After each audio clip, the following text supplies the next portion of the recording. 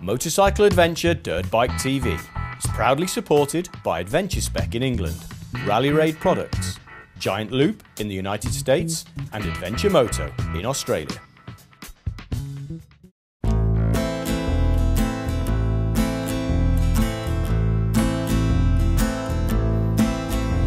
Ох, русское поле, заоблачный край, дороги открыты, иди выбирай, и каждому выбор в жизни был. Магадан. Сон, где короткой весной. The Road of Bones is regarded as a memorial by many Russians.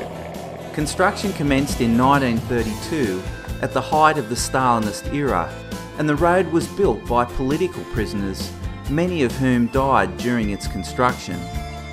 The road was built on permafrost, and the most practical way of burying the dead was to inter them into the foundations of the road.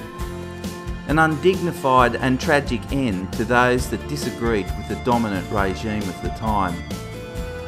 In the distance, a rainbow signalled wet weather ahead. We had been warned that if the first few hundred kilometres of hard-packed black soil got wet, it would be a challenge to keep upright. It had been a huge day. We'd been riding from 8 AM and it was now approaching 11 PM. And some of the most challenging riding of the trip faced us, and fatigue was now our enemy. This is our accommodation for the night. It's just like a Belgian motocross track before you even get there. I could very well drop it before I even get in the garage.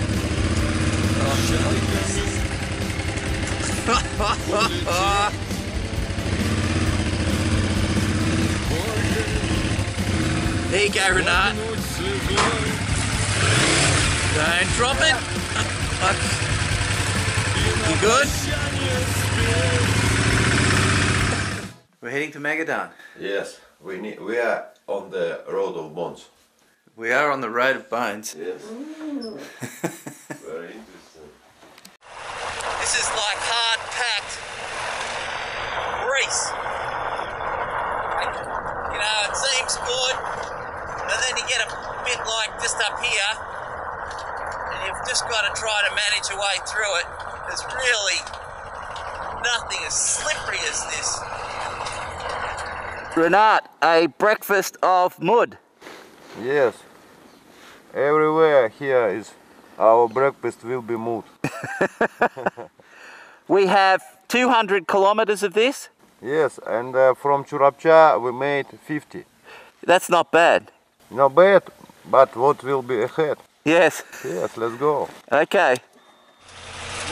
That is so slippery. Come on, cows, give me a break. Hey, come on, give me a break. Hey, Road of Bones is like just a war of attrition. It's not that difficult, but there's just so much of it, and you've just got to keep focused, or if you'll drop the bike. But dropping the bike, all that means is you waste a shitload of energy picking it up and a shitload of time that you could be moving forward. Welcome to the Road of Bones motocross track for 990s. Okay.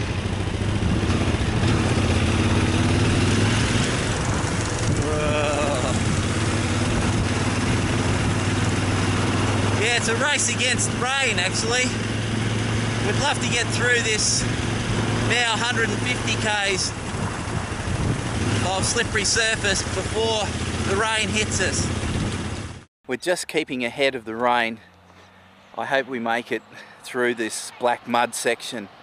We've got 120 kilometres to go and then the road improves. But the conditions are tough, but having said that, it's keeping us warm. But if it pisses down rain, this is going to get really difficult and potentially could stop us getting to Magadan on time. One other thing I forgot about, the cafe owner's telling us there's beers ahead, and that's not schooners, they're the furry kind, furry beers.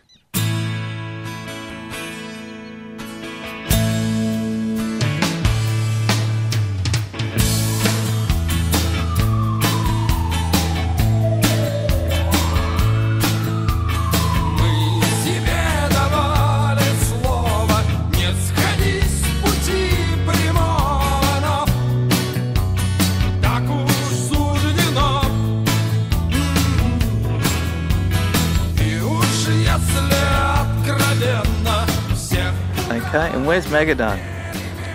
Here. In that bay? Here. Yeah. We've come a long way. Yes, and first of all we go to Usnera, and after Usnera, Sushuman, and here is Magadan. 1,600 kilometers more to Magadan.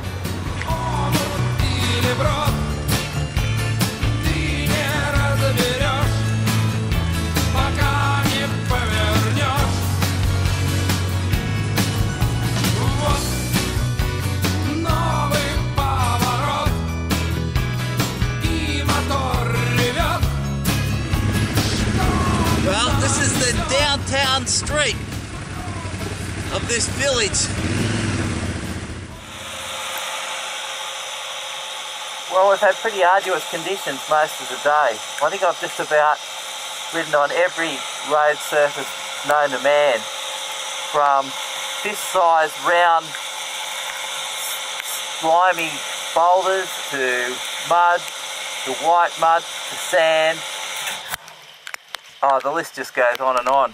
It had been lightly raining all day, and the vastly different road surfaces meant there were not many times to relax, and you just simply had to stand on the pegs to get the best stability and responsiveness from the 990s. As we moved from the river flats into this ancient mountain range, the cool of altitude combined with soaking rain worked together to drop our body temperatures and let fatigue creep in.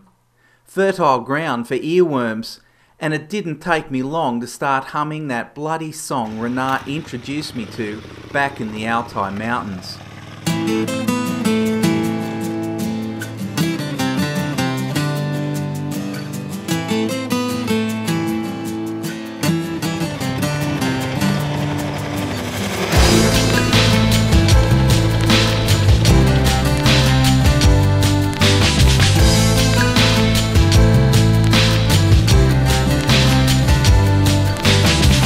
Мое место работы называется «Кафе у бобра».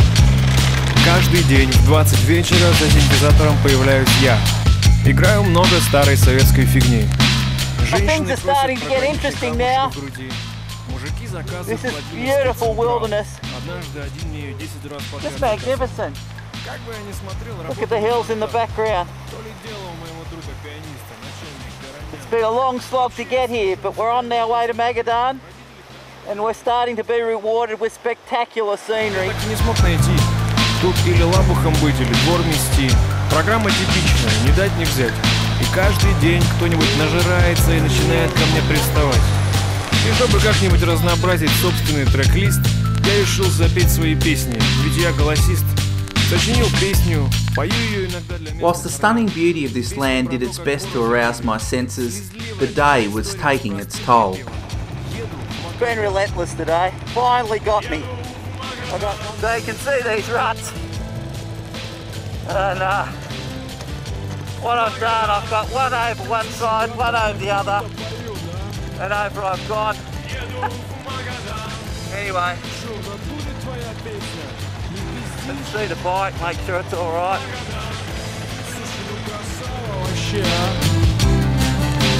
Еду в Магадан. Песня дерьмо, конечно, но местным нравится. Говорят, у меня талант, и я должен прославиться. Уже толпы на входе в кафе у бобра. Все ждут мою персону, все меня встречают на ура. Хозяин бобра доволен, бабки текут рекой.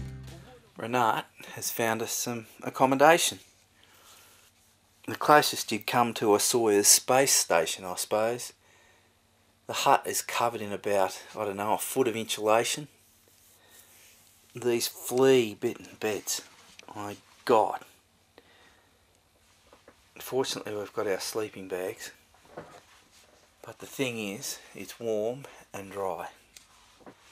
But what happens is, as you come down, again, the whole thing is lined with thick insulation, and then into this nice toasty area where we can dry our clothes. Over 600 kilometers, sometimes through the mud, sometimes through mountains, crossed one river without bridge. Everything is okay. You wait till you see the outside of this place. Honestly, it is a shithole. Shithole. Now I know what is it. Shithole. Oh God. I can hear the sand coming out of my eyes and hitting the floor. Listen. I can hear it. Yes, yes. An art's eating his sunflower seeds and watching a Russian movie. Come and have a look at the outside of Sputnik 12. Following 2 huge days where we rode from 8 AM in the morning to 11 at night on slippery muddy roads that demanded you stood on the pegs, the light rain for the morning meant more of this relentless challenge. But Siberia was about to throw us a wild card. Uh-oh. I find the free place on this petrol station. This is the old tradition. Keep the sticker on this petrol station. There's enough there, isn't there? Yeah. While I get down to editing the next episode of the Russian Magadan Motorcycle Adventure, here are a couple of links to other adventures that will get you revved up and motivated to get on that bike and go for it. And remember, the world isn't half as scary as the nightly news would have you believe.